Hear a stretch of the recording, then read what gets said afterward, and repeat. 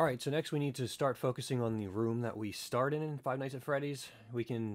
So scrubbing through some of the footage right here, we've got these two doors. I have a little panel that says light and door. The door itself, let's see, do we have it opening and closing? Yes, we do. Here we are. So there, closes, comes vertically down from the top. The door doesn't look recessed. Looks like there's just a small gap that it travels down. And there are windows out to the other rooms, and there's the desk full of stuff. Okay, so let's get started with this. Got Maya open, file. Let's do project window, new, browse. And we'll do it in here. Select, and we'll call this FNAF _ Maya. Accept, we're good to go. So I need a box room, not terribly large. Probably a few meters by a few meters with doors on either side. All right, let's go create a cube, frame up. There's Z that way, so I want to do it this way. Size, a desk is probably at least 2 meters wide. That one's got a lot of stuff on it, so let's do maybe 2.5 meters wide. And let's just go with 3 meters wide. And the width, geez, that still seems really tight. It is just a desk. So what is, no, 8 feet 2 meters. 2.4 meters. Yeah, let's go with that. Let's go with just 2.5 meters. Keep it simple. Now the depth is more important. If that table is maybe a meter wide, then another meter, then another meter, then another meter, and then you can see behind you. So let's go with, I don't know, 5 meters in depth. And the height, can we even see the top of the ceiling? We can. Most ceilings are what, 8 feet or so? That's about 2.5 meters tall as well.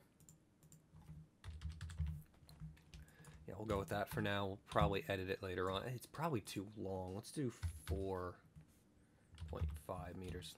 Hold down D, V, X to the top.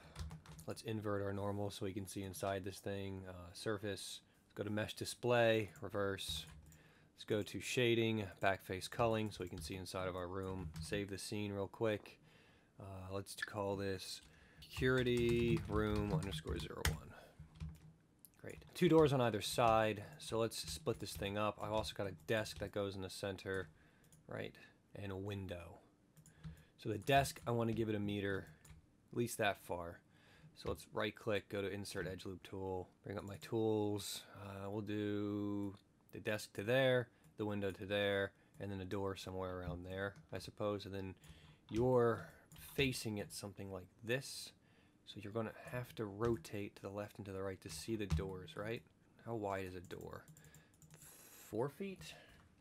So 1.2. So it'll be somewhere around that, yeah. Desk, I'll put around there. Window. The window actually goes right up to the edge of it. So let's go back in here really quick, insert edge loop tool, put something, I don't know, about yay tall for the windows. Windows go very close to the top of the ceiling as well. So that'll be my window. So let's just, and is it symmetric with both sides, at least for the general structure? Yeah, so let's cut this thing in half real quick. Right, F8, right click, insert edge loop, multiple, set it to 1, put 1 right down the center. Right click, faces, delete that half. Now we can work easily. Click this, right click, extrude face. Let me think here. There is a border, some sort of a border on this thing. So let's just do a scale in really quick. Yeah, we'll do that. G, bring it in.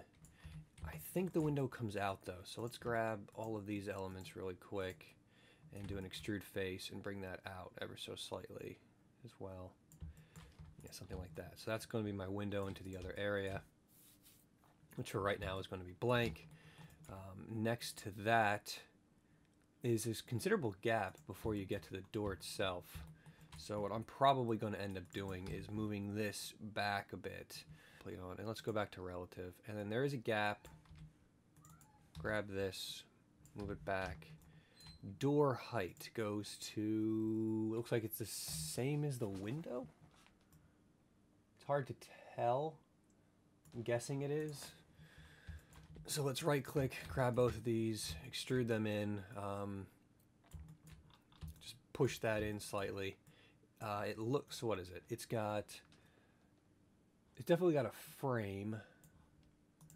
So I need a frame around that window. So maybe I should, yeah, there needs to be a frame. All right, so let's create the frame. Come in here, I'm gonna once again go, all right, well, let's just sink the damn thing in first. The width of what I expect the door to be like. And let's go ahead and nuke that really quick. No, we want to keep that. Let's right click and go to extract faces. We're going to extract those world coordinates, and I just want to move it slightly out of the way because that is going to become what I use to extrude up and down into this. I'm going to just make a thick door really quick as well, give it some thickness, something like that. And then in this door frame itself, I'm going to want the grooves, and I also want the frame itself, which kind of comes out into the sides, almost like it's a whole separate object that's just going to be sitting into that frame. So let's Control D this object, move it, right click, modify, center the pivot, bring it back in here. Actually grab all the faces on the sides, I guess. I don't need that center seam either. Let's go to edge mode, nuke that center seam, right click, face mode again, grab all of the, you know what, I don't like this method for face selection. Are you guys the same object? No. All right. Window, preferences, what is it? Selection, selection, selection, selection. Let's go to select face center. That's what I want. There we go. Much better. That's how I like to work with my faces. Old school Maya method. Grab these three. I should probably grab all four so I have it moving in the same direction. Let's go to extrude. I do want to bring these out. This will become my frame now. And I'll grab these guys. And the bottom is going to get tossed anyway. So let's just go to here, grab this, delete it, right click, verts, grab these ones, move it up to that guy right there. Perfect. Now I've got something to work with. Let's grab these guys right there and there, right click, vertex, and just pull these out a bit. And this is going to straddle around that door, I think. I really only need half of this object as well. Let's nuke this and this and this as well, get rid of that. And I won't be needing these faces, most likely. Let's delete them. F8, bring that in. D, V it, move it, V it. And there we go. I now have a frame for my door that juts out. Maybe a little too far compared to the other one. So let's just grab our faces here and just push them back a little bit. The actual sliding area, the channel, the track in this. So let's go to insert edge loop, multiple 2, and put 2 in there. It's got to be the thickness of the door, right? But it's pretty thick. It's a thick door. So let's grab the edges, use the scale tool. Do I have something else selected? Use the scale tool to push these out quite a bit. Go to face mode, grab these faces. I don't need the bottom. Right click, extrude, and let's push them back and in to make way for the actual door. Is that seeing it in all directions? It's really hard to tell at the top. Looks like it. Okay. Well, the door itself is going to be, you're not going to see that up there. So I am going to grab this and just push it up a little bit higher. I don't think it really went far enough for my taste. Okay, that's good.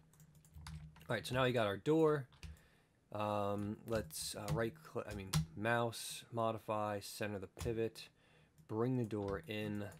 I want this door to be, let's see, DV, align that to there, put that in there, grab the back faces of the door, and let's align them with the width of the door itself. Let's go to shading. I want wireframe unshaded. I want to grab this guy and make him that thick.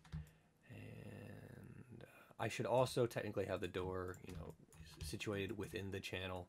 So let's just grab this and move that out.